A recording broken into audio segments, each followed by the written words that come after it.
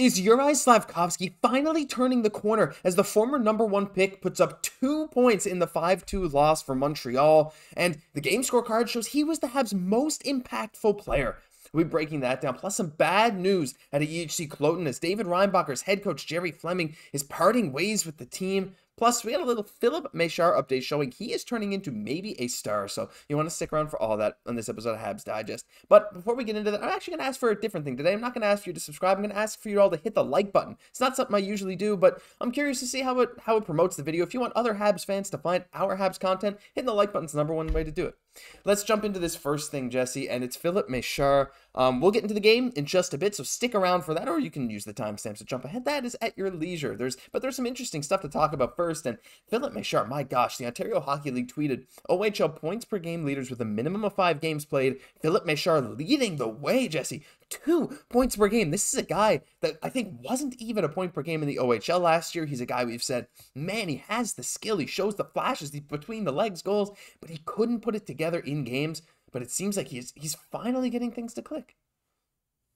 You know, and Kent Hughes has to be one of the happiest people about this. Not only to see like a prospect doing so well in the OHL, leading the OHL 2 points per game, but then also having, you know, a player in Joshua Watt, which is almost leading second, you know, in the AHL, with another player just kind of right behind in the top 5, you know, in Sean Farrell. So really nice to see these different prospects kind of coming together. But what I really like to see about Mesar's, you know, kind of development is that it kind of like, you know, the better that he plays, it really bodes well for his NHL future. And you would have to think that, you know, him coming to the NHL, if he's able to play a big factor in this team's future, there might be a possibility that he's playing on a line with Slafkovsky in the future, and they might be able to really help each other because we have seen that chemistry from them in the past. So, of course, you know, when one prospect does well, it's good for the whole organization. Yeah, I didn't even think about that. The Slovak connection, right? We already have lots of Slovakian fans. And if you're a Slovakian fan that's watching this, I don't know how many of you are watching this, but Slafkovsky scored. Maybe if you leave a comment down below. But yeah, I mean, Mesar has been playing out of his mind, and I know he's getting older, and you know, as you get older in the OHL, the game does get easier. You got bigger bodies for younger, but it makes sense. But at the same time, this jump is almost unprecedented. Even a guy like Owen Beck, we're not seeing that kind of jump from him. Filip Mesar it just feels like when you watch him, the game is coming a lot easier to him. He doesn't have to force anything. It's just coming naturally. And when you start to see that, you're like, this guy's really starting to click at a higher level. So definitely something to keep an eye on. But yeah, he is really showing out. And as for another Habs prospect, one that maybe hasn't been showing out as much as we would have liked this season, as EHC Cloten, David Reinbacher's team, has been struggling. They've been outscored by something like 30 goals already this season. They have not been doing well, and and Jerry Fleming, I think that startled me. Yeah, there we go. That's probably what he's yelling in that picture. No, but he's parting ways with the team. So after a really bad start, and of course David Reinbacher was hurt, and he's really struggled offensively since coming back. His defense is still good though. I mean, a lot of people are saying he's still a very good prospect. Seems like he's getting a coaching change, Jesse, and I don't know if this is necessarily going to be a good or a bad thing, because we already knew Jerry Fleming had lots of ties to the Canadiens organization, but hey, maybe a new head coach is exactly what Reinbacher needs to maybe get those offensive gears turning a little bit.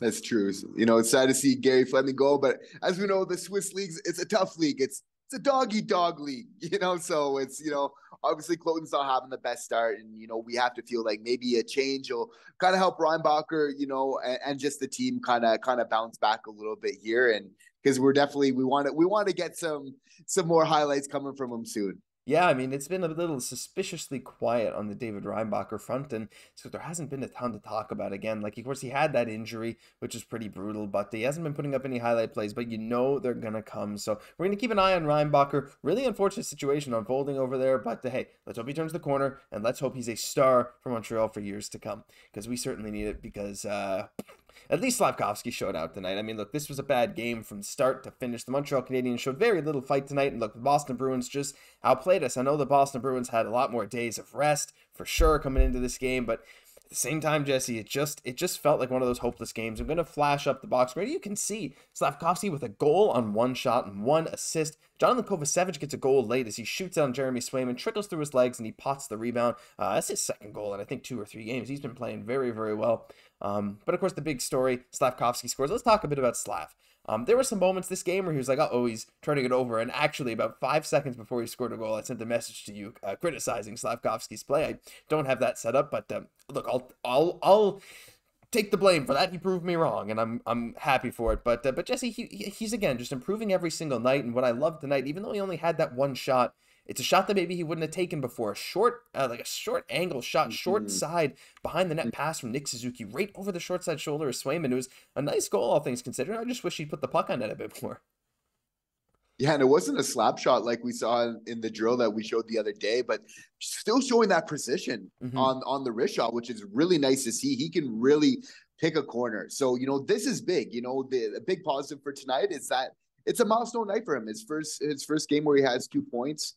Interesting to see that, he had a big, impact all over the ice as the analytics are showing. So, I mean, that's good to hear, right? But I think what was tough about this game, Josh, like, I want to get your opinion. I think it had a lot to do with like the inexperience. Like, didn't this team kind of look a little bit different after that first goal? They just started playing like less aggressive. They weren't trying to like keep the puck in the offensive zone, like at the blue line. They're taking those steps back. Didn't you kind of notice that as well? Yeah, I really did. It was weird because like as the game went on, you had some bursts where Montreal was almost too aggressive, like trying to tip a pie, and then Boston would just get a chance to go the other way, like a little trying to make a nice move around the boards, like Barron did one time, and it led to a 2-on-1, not a goal. But you're very right. It almost looked like they went down 1-0. They're like, oh no, we can't go down by more. We can't go down by more. I don't want to go down by more.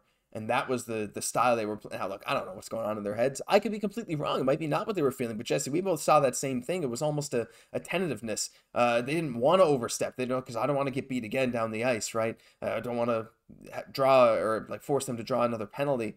But that's another story of this game, Jesse. The penalties. We were the number 1 most penalized team coming into this game, and that continued with how many again? Let's count them. 3 from Kovacevic, 1 from Monahan. That's 4, 5, 6, Slav and Pezzetta. 6 more minor penalties. Just unacceptable, really. And Boston was able to capitalize on those chances, and Montreal really never had a chance. And I know we keep saying inexperience, but I mean, taking penalties, I feel like I don't know what you change for that. I mean, these guys are just, it feels like they're just holding, hooking, slashing left, right, and center. And the worst part about it, my friend, was just like, it was at the worst possible times. Like, we go down 4-1. Hey, let's take a good old fashioned penalty. It's like just, hard to get back in the game. But more than that, it's just kind of when you're already down, it's just that extra sort of kick, and everything else. Speaking of which, I think we do need to address the fact of the Boston crowd kind of jeering us a little bit with our cheers. I know we are a rebuilding team versus contenders, but I think, Josh, we need to remember that, in the future when the pendulum swings. Yeah, the Ole chants coming from the TD Garden there later in the game. I don't know if Boston even has a chant for Montreal to respond with, but I'm sure they'll respond with something that's maybe less PG if the Bruins come into town and lose again. But yeah, it was kicking while they were down. It just kind of sucked, all things considered, right? And it was just another game we struggled through. Caufield continuing to struggle to put things together, and the lines were switched tonight. That's something we got to talk about too. It was Nick and Cole together again, but this time with Alex Newhook, and we saw Slafkovsky start the game with Sean Monahan and Jesse Ullinen, and of course Ullinen earning that spot after 2 goals last game against Vegas.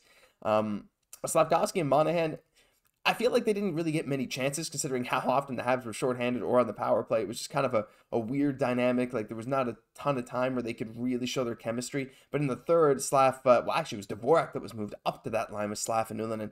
But I like it. I like the idea that Marty's changing the lines around. Anderson down to the third line with Gallagher, with Dvorak for the first 2 periods and Monahan after.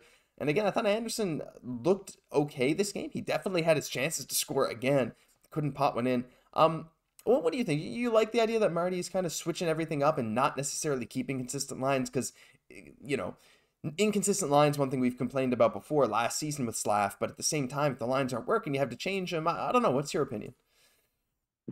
I think that Kent Hughes and Jeff Gordon would be the first people to tell you that it's so important to nurture our first overall draft pick, in Juraj Slafkovsky. And I think this year we've done a good job of kind of moving them up the lineup, to play kind of top 6 sort of role. But definitely, I think it's so important getting the players with him that are really going to help him as well. And I think last year we did see some good chemistry with Sean Monahan as well. So I'm happy. And, to be honest, I wish we would have seen it a little bit earlier on the season, but I'm happy to be seeing it now in a lot of ways. And I think they need a little bit more time, right? Because chemistry is something that takes, a little bit of time to develop and to kind of settle into a groove and everything. But I'm very curious and kind of excited to see a little bit more of them possibly together in the future.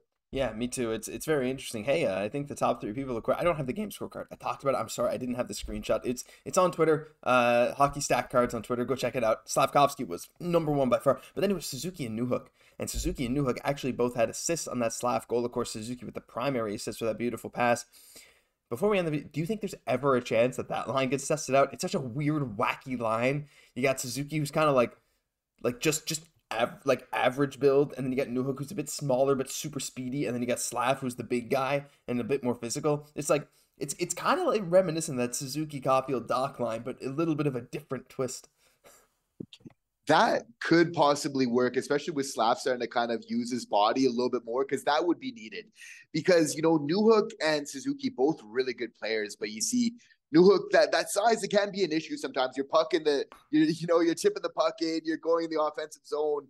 When you're a smaller guy, right, it's a little bit harder sometimes. So having that bigger guy on the line, I think, could kind of help. I think as much as possible, it's like you kind of want to have two bigger guys with a smaller guy as much as possible on every line, just because that's so important in the NHL. And if you balance it out that way, then the smaller guys can thrive, but you just kind of need to insulate them those type of ways. But I would be curious to see that one as well. I do like Slav with Monahan as well. So I think we'll probably see a little bit more of that first. I think that Marty's, now that he's tried it, he definitely, he's going to want to give it a little bit more of a trial before trying something else first. But I mean, it's something to consider, and a great point all the same. Yeah, why not? Something to consider. It's a little interesting. I like seeing new lines. I like seeing Slav with Suzuki. Is what it is. Oh, also, before we end the video, shout out Jake Allen. I mean, look, I know he got shelled for 5 goals, but that dude was standing on his head so much tonight. Like, I don't think a single one of those goals could have been stopped. It was just one of those nights again for Montreal. Shout out to you, Jake.